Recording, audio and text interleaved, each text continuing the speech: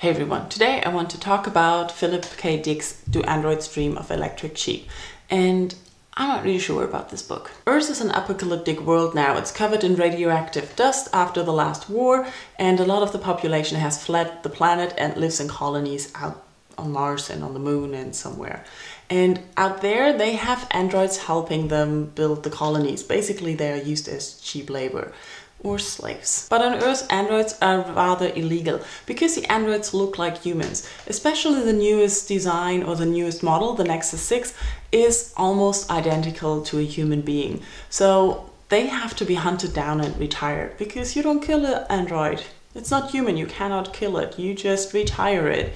And that's the basic idea. We have 6 androids running around on Earth, and Rick Deckard, as a bounty hunter, goes after them and tries to retire them. So that part I'm totally okay with. I thought the story was interesting and it was captivating, the action kept going, but I did have the feeling that I'm missing something about the story, something about the impressiveness of this thing. And partly I do have to admit that I think the story would have been more impressive if I had read it in the 1970s when it was written. But now in 2013, a lot of the technology that is discussed we have, and so it's not that amazing and mind-blowing anymore. Another huge part of the story is the difference between the androids and humans, and how it's always made clear that they are not human and that they cannot live freely, but that the androids kind of have the desire to live and be free.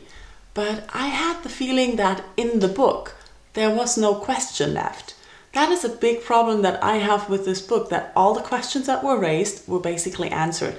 In the end of the book, I didn't feel that there was a question, what is life and what makes a human being, because it is answered. We know why the androids have to be retired. We know what's different about them. We know why they cannot be allowed to live.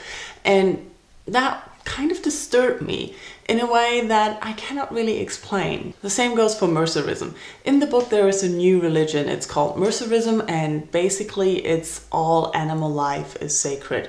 You cannot kill animals, and if you don't take care of an animal, you get an electric animal to pretend you have a real animal, because real animals are expensive. And that's a huge part of the story, that Rick Deckard always compares prices for real animals, and he wants to have a real animal to take care of, and it's a huge part of his quest. So Mercerism seems to be the main religion in this world, and even that is not really a question, because towards the end the questions about Mercerism are solved as well, the questions about Mercer and everything that the people believe in, and it's said there, so there's nothing that you have to think about after reading the book. Now, I finished this book a few days ago, and I kept thinking, what's wrong with the book? Why do I feel that I'm not getting it, that I'm missing the point? So I went and watched the film Blade Runner, which is based on this story.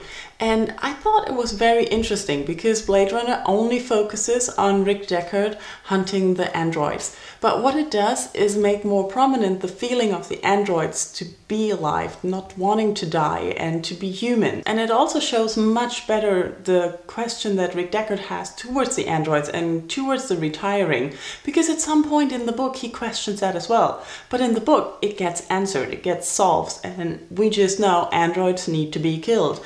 But in the film there is a different ending, and the whole story is completely different, but it leaves the androids in a much more human light than the book. So in a way, watching the film showed me what I disliked about the book.